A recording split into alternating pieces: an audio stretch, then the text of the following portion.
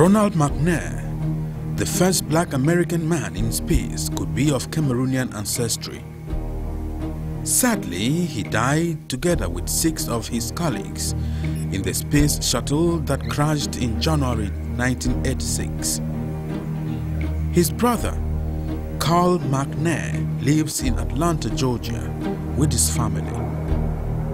When he started to write a book about Ronald McNair, he felt the need to trace his ancestral roots deeper.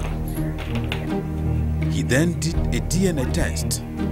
The result of that test indicated that his ancestors were from Cameroon in Central Africa, precisely from the Mafa tribe. I was overwhelmed, and just thinking about it right now gives me goosebumps. That I said, I'm from someplace in Africa. I know where I come from. I don't have to say I'm from Africa.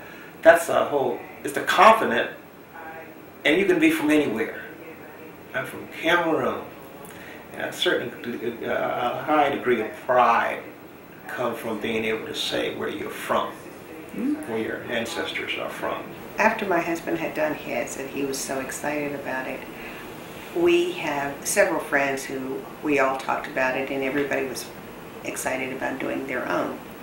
And I wanted to do mine because he had done his, and mine did not come back as Cameroonian, and I was disappointed at the time.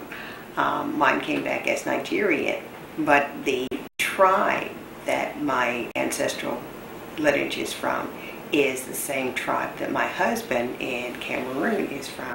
So, we kind of teased one another about, slipping across the borders, and we were probably brother and sister somewhere along the line. Today, 13% of Americans are of African origin, and the ancestors of a large proportion of them arrived the Americas as enslaved people during the transatlantic slave trade between 1514 and 1808. The level of interest in knowing their ancestry is quite high among African Americans. We are here at the Savannah State University in Georgia. The student population is predominantly black. Practically every African American to whom we put the question was interested in knowing their connection with Africa. I would love to always know where I came from and trace my roots back to Africa. We live here in America, and our society is based off, a lot of people coming from different nations, and we want to know where we come from. And by going to see our roots, we can finally answer that question. I do have some good information about my roots, but I feel like it's not enough.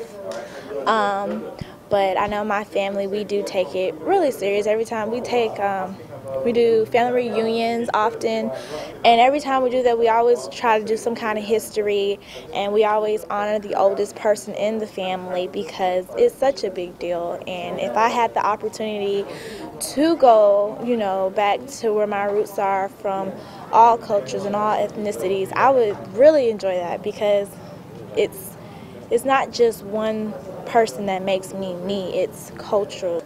In school, they only teach us so much about our African culture, and I think it would mean more coming from our ancestors and going back to where we actually came from rather than an interpretation of what somebody wrote and wanted us to know. In order to know where we're going in the future, we have to have a clear understanding of where we came from in the past. I tried to do some research on my own, and I got as far as 1875, and then records seemed to be lost on my family. So if I could trace my roots back further, I would love to, just so I can know who I am.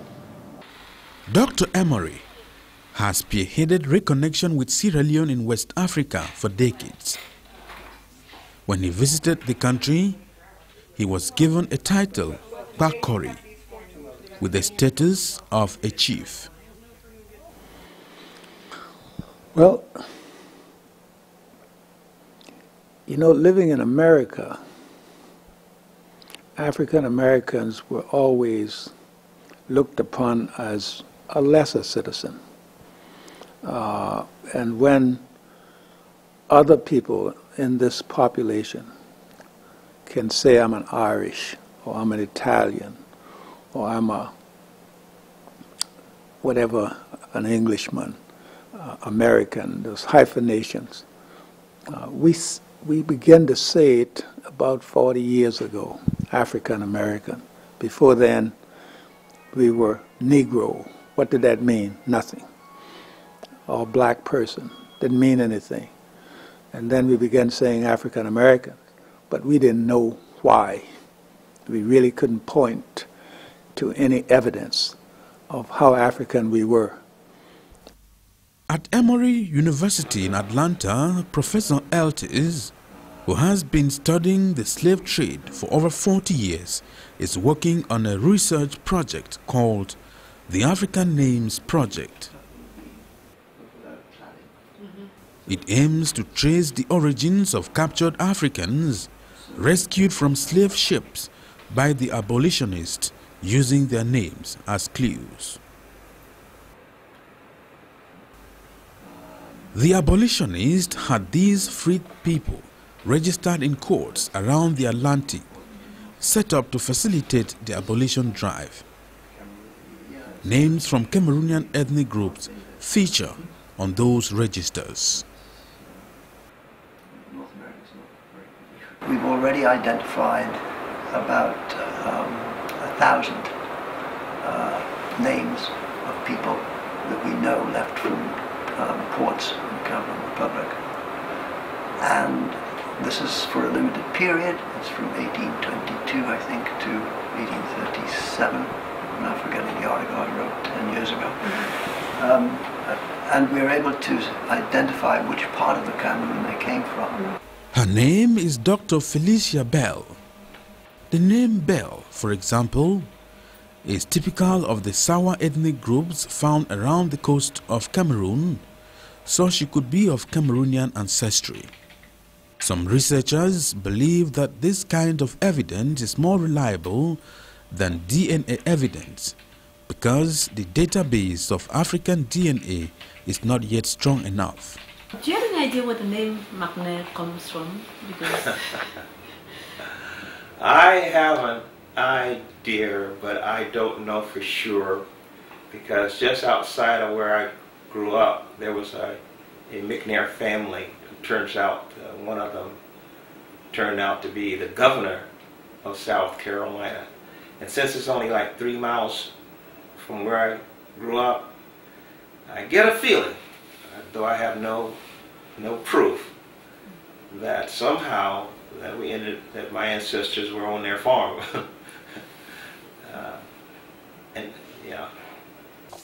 On the basis of DNA evidence, 50 African Americans, or Cameroonian Americans as they are now called, visited Cameroon in December 2010. Carl McNair from Atlanta was among them. They received a warm and unforgettable welcome. That visit was organized by ARC Jammers, a civil society organization on a not-for-profit basis. ARC stands for Acts of Random Kindness. In the original plan, ARC Jammers meant to bring together artists for a musical event in Cameroon. That's when the idea of inviting DNA-tested Cameroon Americans came up. We sent out invitations to these African Americans saying, look, if you're interested in joining us on a trip to Cameroon, please let us know. And within a day, we had received over 50 requests. Within the next 2 days, we got over 100. The historical significance of the trip was becoming evident to us as we prepared it.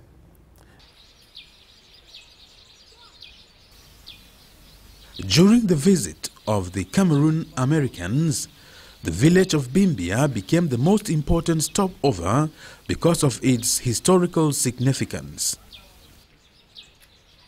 It is perhaps hard to believe it now, but 200 years ago, Bimbia was a vibrant locality inhabited by the Isubu tribe with a powerful ruler called Bile later answering to the name King William. He signed trade agreements with Europeans. The most important commodity at the time, which made the Isubu rich, was slaves that they obtained through intricate trade channels from the interior of Cameroon.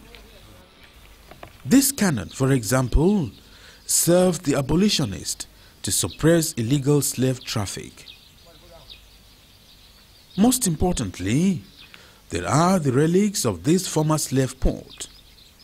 From the port, some of the slaves were transported to Nickel Island by dug-out canoes because they could not escape from the island. When Carl and his group visited Bimbia, they were presented an enactment of the slave trade and the role of the local chiefs in organizing the capture of each other's peoples and selling them into slavery. Stop making noise! What's wrong here? What's wrong here? Stop that! Why are you crying? Why are you crying? Keep quiet!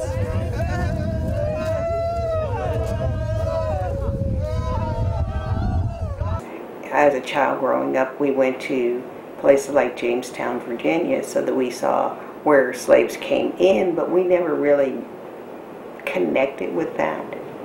But when I saw this at Limbe, it was just very emotional. It was really a bit overwhelming. You can talk about it, but when we went there and saw it, it impacted me in particular in a way that it would not have. You know, we hear about slavery. It's like me talking about what happened in the 60s growing up in South Carolina. These kids they can't, they see the pictures and all of that, but they can't relate to that. Just as I would not have been able to relate what my ancestors went through during the slave trade. And you know that at one point in time, there were slaves that were there waiting for the ship to come in and to be shipped off for the last time. That was very emotional.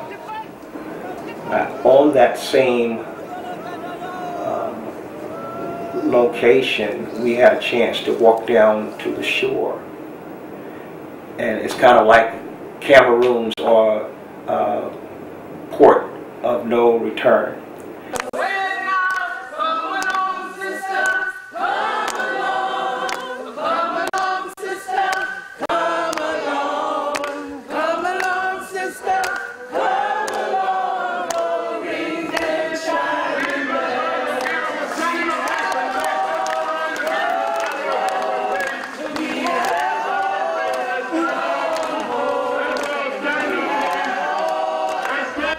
So for most of them, it was supposed to be a trip of discovery and a heightened touristic experience.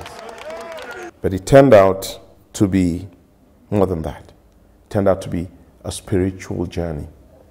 It turned out to be a return home of a kind that none of them had ever envisaged. So it became a very highly emotional enterprise for all of them. A great-granddaughter of an Isubu king who sold slaves was in that audience and watched the reenactment with the Americans. I was surprised and I was really touched because of what those people went through, because I put myself in their places and I felt really bad. And when the American representative was about to make a speech, when she started crying, I also wept. The ruins of the slave ports have remained practically unknown by the present generation, even of the Bimbia indigenes. Some rumors hold that it was a taboo locality whose existence remains unacknowledged publicly. As a child, most of the information about slave trade passes from one person to the other. At that time, we were not particularly interested in the slave port, but we just knew that there was a slave port out on the other end of the village. When I was small, when I was going to Bimbia on holidays, they never took me there. I learned it in history that there was a slave market there. I'm seeing the slave area only now that the Americans came like this. The prominence of the Bimbia slave port rose after the decline of other important slave markets. La configuration de la côte camerounaise, n'est-ce pas, va jouer un rôle important parce que les navires pourront se cacher facilement et continuer ces trafics-là. Donc, au plan géographique, le Cameroun sera un centre, une plaque tournante, n'est-ce pas, de ces trafics négriers transatlantiques. Et à partir donc des côtes camerounaises, n'est-ce pas, on va aller vers le Brésil, on va aller vers les Antilles, on va aller vers l'Amérique du Nord, n'est-ce pas, donc en passant par le verrou que va constituer Fernando Po. During the slave trade era, Cameroon as a nation did not exist, but people from the territory that is now Cameroon ended up in slavery through Nichols Island and other islands like Fernando Po and the slave port of Calabar in Nigeria. Dans les 60 ans qui ont suivi l'abolition, le trafic s'est développé considérablement sur les côtes camerounaises parce qu'il y a une facilité de se cacher, une facilité de poursuivre la traite de manière clandestine. Donc, il n'y a pas d'archives. On peut estimer que le Cameroun est allé autour du quart, c'est-à-dire s'il y a eu 12 millions ou 11 millions, le quart de cette population-là vient du Cameroun. I wonder sometime to what did they know was going to happen to those people? I don't know if they knew. This monument that speaks of what the slaves endured on their passage across the Atlantic Ocean stands on the riverside of Savannah in Georgia. Savannah, today a cheerful and pleasant city, the birthplace of David Mercer, the famous musician and one of the emblematic symbols of the city. There are signs everywhere to make sure that Savannah does not forget the slave trade.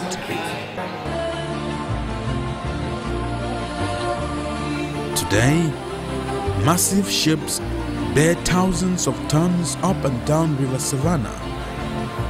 In the slave era, ships that arrived here were hardly as big as this one and were packed to breaking point with human beings from Africa, reduced to the status of cargo. The journey took about 6 weeks. Conditions were such that almost you would never find a European migrant ship with conditions like you have here.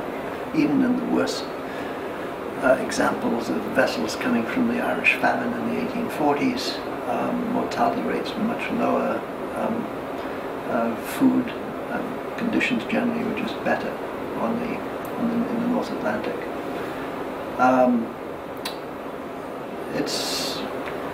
If your objective is just to get as many people as possible across the Atlantic and not take any account of their sensations, then this is what you're going to end up with. So you would get 300 or 400 slaves on a vessel which was maybe 80 feet long. They would be packed on the top decks. The greater part of the slave ship is taken up with water barrels because, as you can see from the photograph, dehydration was the problem. Sullivan's Island in Charleston, South Carolina. The dominant structure here is this fort, Fort Moultrie, that was a defense base during the American Civil War. One small plaque holds a reminder that it was here that the majority of enslaved peoples landed upon arrival in America. Research tells us that 40% of all people of color that were taken away from the coast of West Africa and brought to North American soil first came here to Sullivan's Island. After the arrival, the first stop was the slave market. This is an old slave market, Ryan's Mart in Charleston, today housing a museum about slavery. Prior to 1856, slave auctions in Charleston took place primarily on the waterfront, public spaces.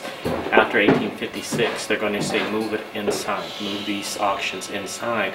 And the reason for it, as they say, is traffic congestion. Not a humanitarian concern, but another reason that they don't say, what is certainly there, is people are witnessing spectacle. 1 in 5 families are broken up on the auction block. Several thousand slaves may be sold off in a month's time, and people are writing about what they're seeing. And Ryan's Mart is one of 40 inside auction sites dealing with slaves after that law was passed. Right here in the backyard of Ryan's Mart, the captured people were quarantined, and if they did not die after 2 weeks, then they were declared healthy enough to be sold. This is Magnolia Plantation.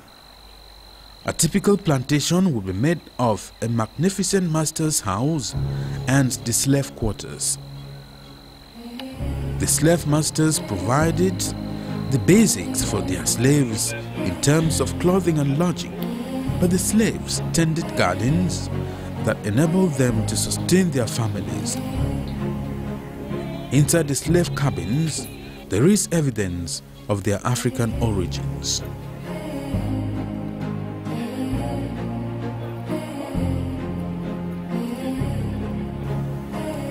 Here is the main reason why the slaves were brought here, a purely economic one, to provide labor for the plantations, especially cotton and rice plantations like this one, the tight marsh rice plantations worked by slaves in the 1700s and 1800s. Not only was the work hard, but the conditions were harsh. Here, for example, the slaves were exposed to alligators and mosquitoes.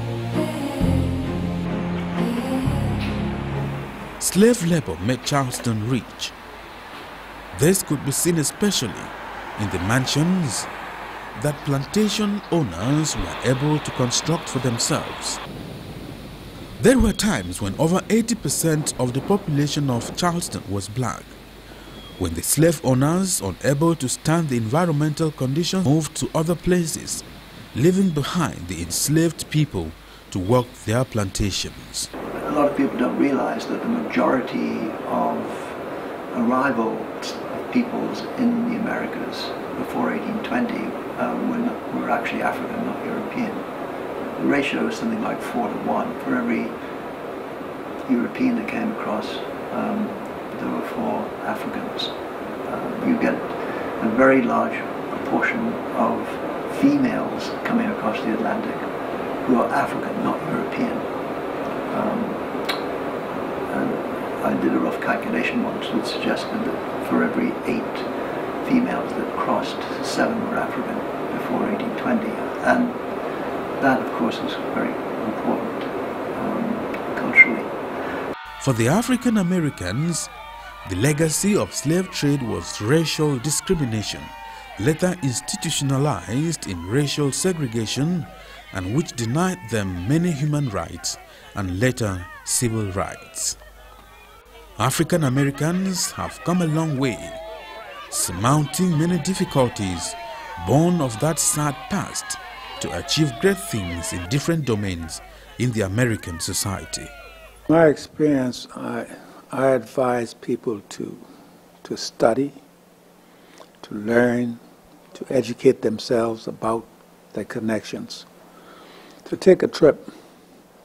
If you went to Africa and come back to America, you actually have been transformed in terms of your psychic, your confidence, and who you are.